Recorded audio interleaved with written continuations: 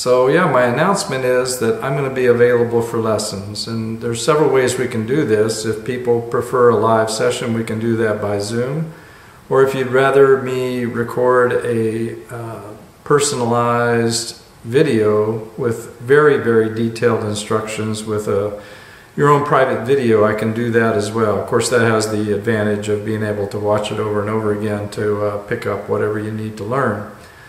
So the email link below is jethrotullessons@gmail.com.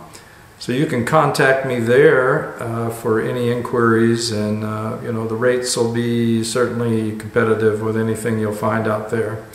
Now, these lessons won't be confined to just Jethro Tull songs. If you have other songs that you are interested in learning and they're within my capability, I can certainly entertain teaching those as well. So it doesn't have to be a Jethro Tull song. It can be any acoustic song or electric song for that matter.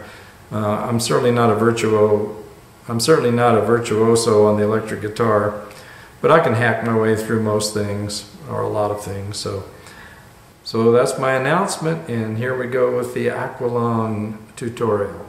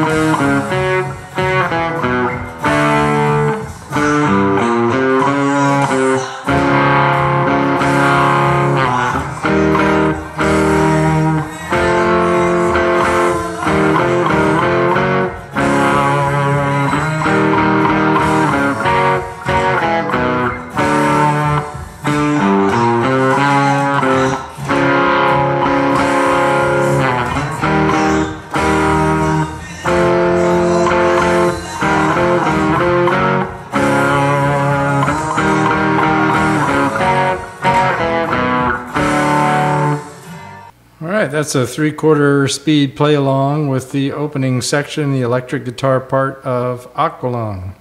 As you know, Aqualung was Jethro Tull's best-selling album of all time, released in 1971. I really think that album started to show the development of the band as musicians and started to really get into the area of virtuosity in a lot of their playing. Certainly the playing on the previous albums, in particular Martin Barre's playing, was really good, but when we got to the Aqualung album, he started throwing down solos that were just outrageous. And so I think he was really coming into his own as a guitar player, a soloist, and musician. The opening riff starts on the A string, go down the E string on the 3rd fret. Martin Barre says that he used a Les Paul Jr. on all of Aqualung album. That was the only guitar, the electric guitar, that he recalls playing on the album. The 1959 Les Paul Jr. just had a P90 pickup back here on the bridge, so it's a 1 pickup guitar. I'm playing this Telecaster that has lace sensor pickups in it. Those pickups are kind of in between a single coil and a humbucker. We do have the humbucker configuration back here, but I'm just playing the 1 pickup nearest the bridge back here. The tone is dry, there's no reverb or echo on it. And he's got some gain on there, but it's not crazy gain, so don't crank up the gain so that it really distorts out too much. You want those notes to be clear, but when you start playing the power chords, you want the signal to break up a little bit and some distortion. So some gain, but not, I think the temptation here is to put too much gain on the guitar rather than the reverse. So yeah, he repeats that 3 times.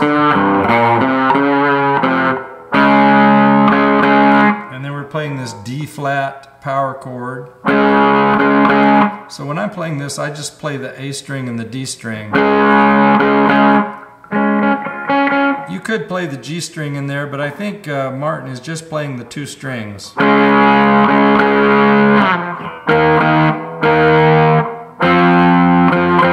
So he just marches those up in 2 fret increments. And then he's just playing single note lines after that.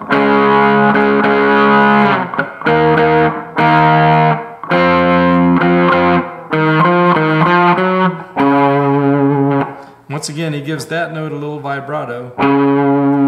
And he's playing that down on the low E string down here, which just kind of gives it a little bit more beef and meat to it. Just a little more eerie sound to it.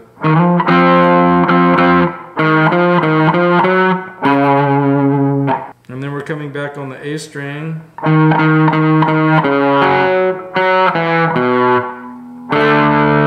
And then we're ended up on the D power chord.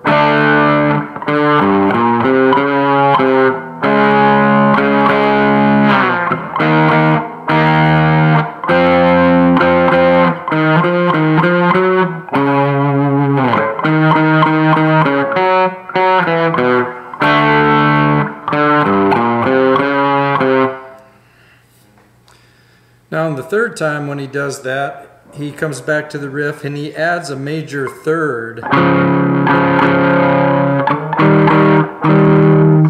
Now he's actually overdubbed that with another guitar, but when I was playing this in bands back in high school, I would add the third in there.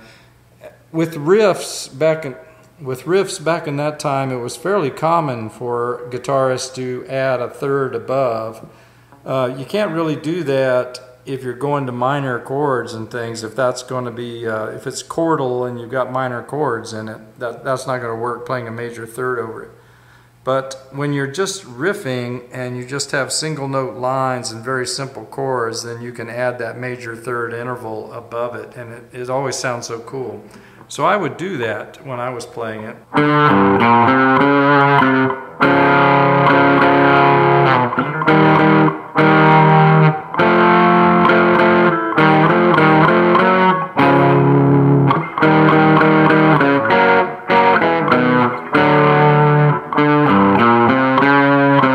So you can see I'm just adding a major third interval above all those notes.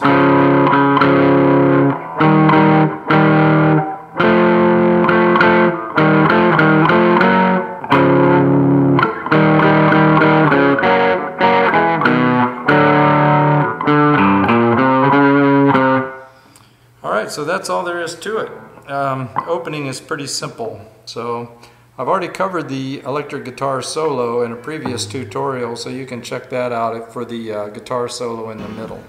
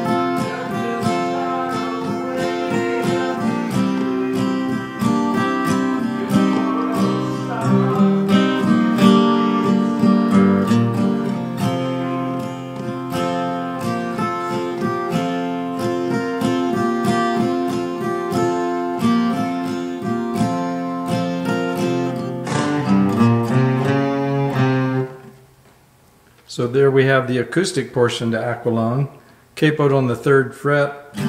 A lot of his usual devices, a lot of hammer-ons with the chords and things. The one thing he's not doing in this section, which is once again is such a trademark of his playing,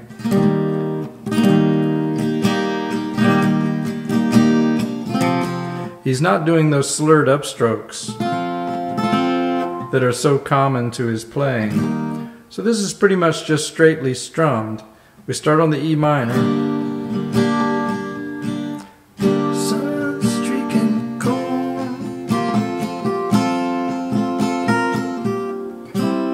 Alright, so you can see how he's doing that hammer-on business again with the index and the middle finger.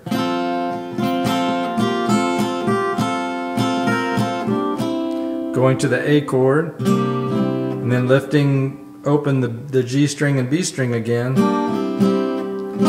going to an A minor, and he briefly lifts his index finger off the B string on that. Sun streaking cold, an old man wandering lonely, taking time. So when he gets to A minor, it's so the first one is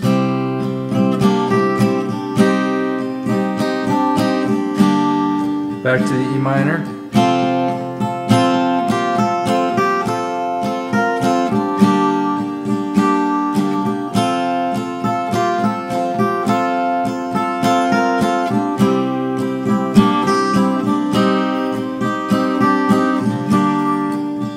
So you hear how the A minor goes once again.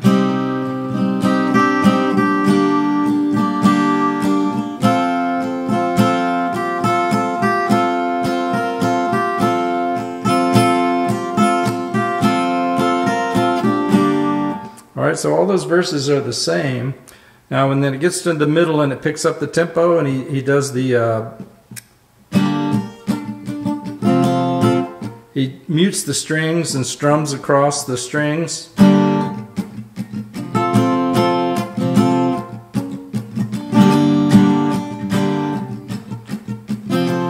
In screaming agony, would you catch him in his last breath with sound and the flowers bloom. A minor, gladness in the spring.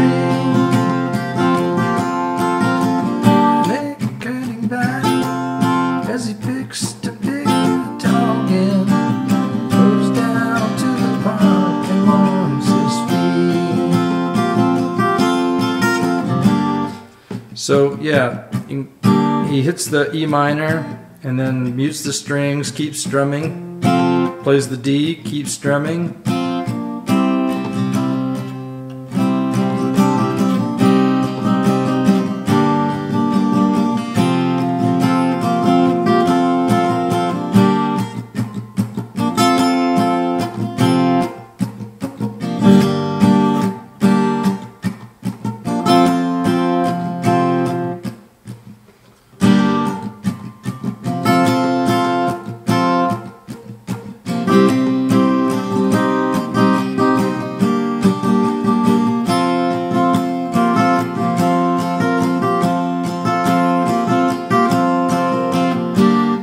Alright, so then when it gets to the guitar solo,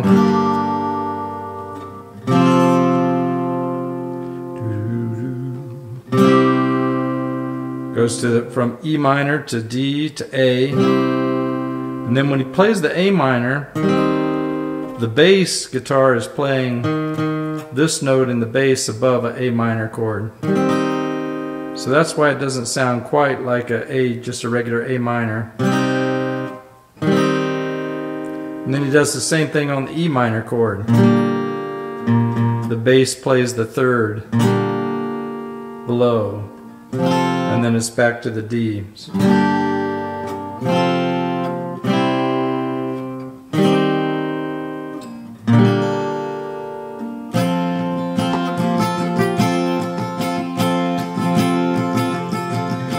And then the chords during the guitar solo are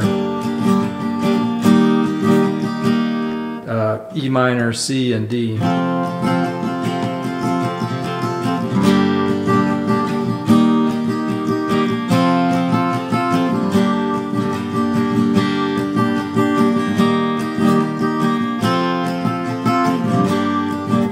So it just keeps repeating that. Now when he comes into that slow part coming out of the guitar solo,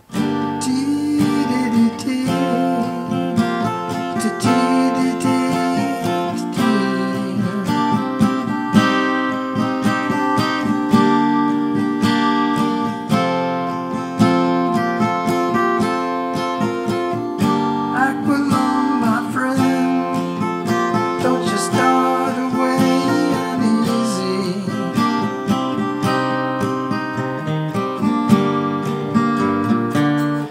so yeah, that's really subtle that he changes it up there a little bit on the A minor and E minor chords, so it's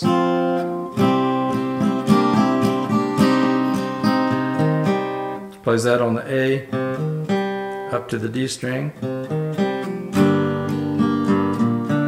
and then same motif with the E chord.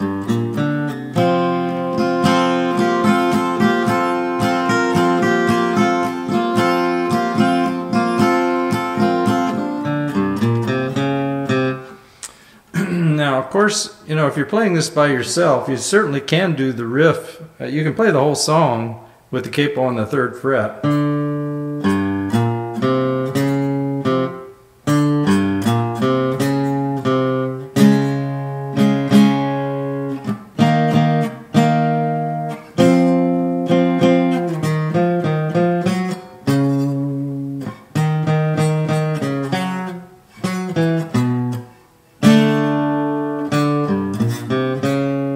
I have to think about it for just a second, but you can easily play the whole song with the capo on the 3rd fret.